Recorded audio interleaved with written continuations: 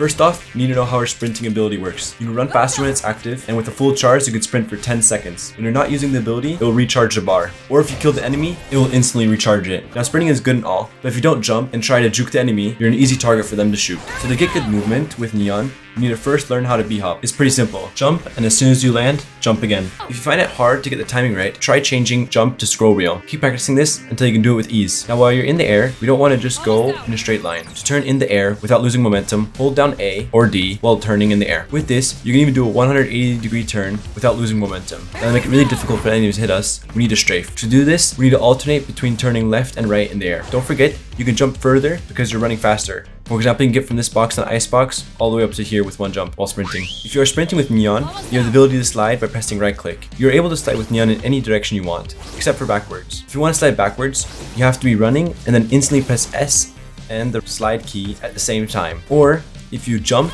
and then when you hit the ground, press S and slide at the same time, you also slide backwards. Both ways work, but the jumping way is a lot easier. You should do the slide to catch enemies off guard when entering a site, or when you're stuck in a bad position. Keep in mind, the slide does not negate fall damage. Neon has 2 stuns. Her stuns can only bounce 1 time, and every time it hits a wall, it makes a cylinder-like stun. Now the stun has no height limit. This means you can bounce the stun off the roof. It will stun the enemies below it. With this, you're able to make pretty sick lineups like these ones.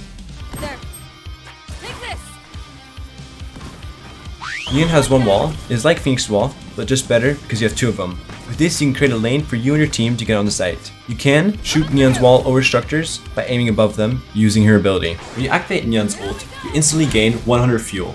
Just like the sprinting ability, it fills back up to 100 when she gets a kill. When the fuel runs out, her ultimate stops.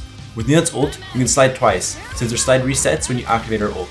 Now if you want to support me, subscribe to this channel and watch my other videos, like how to play Phoenix like a pro. I'd really appreciate it.